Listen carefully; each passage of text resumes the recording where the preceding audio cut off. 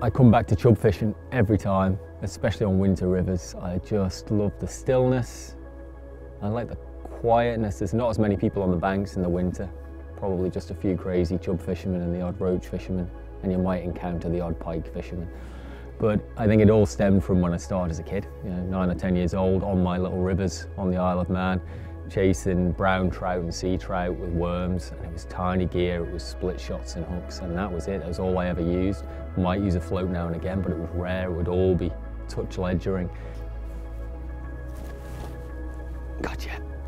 An ideal morning for me fishing for chub would be rocking up at a very small stream or mid-range.